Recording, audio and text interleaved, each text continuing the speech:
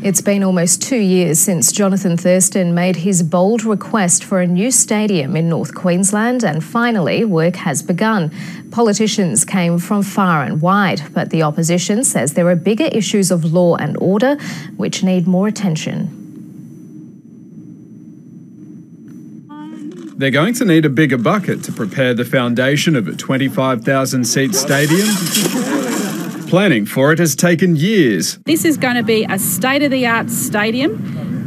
It's for the people of North Queensland. The Cowboys are going to love it. While the State and Commonwealth both contributed, perhaps the biggest proponent is Johnathan Thurston, who famously made the request at the unforgettable 2015 NRL Grand Final. Lastly, I just want to say, North Queensland deserves a new stadium. Thank you. Congratulations, Townsville. Here's your stadium underway. It's being built on the edge of the CBD, also set for redevelopment.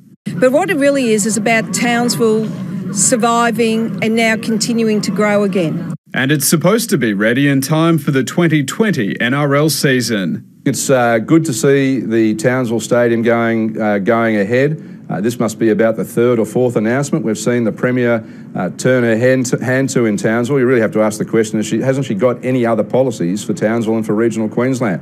Instead, the opposition used Townsville to target young offenders, proposing to introduce harsher punishments for those who breach bail. The feedback to us has been strong on this very issue. It's a pity that Townsville has had to cop the brunt, but there's no doubt that it has. This does not work.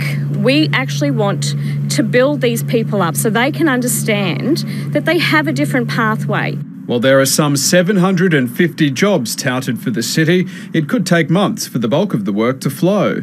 The big question now is, will the Premier head to the polls early with projects like the stadium finally underway, or wait until the bulk of those jobs begin and an opportunity to spruik prosperity to a region which will be front and centre at the coming election?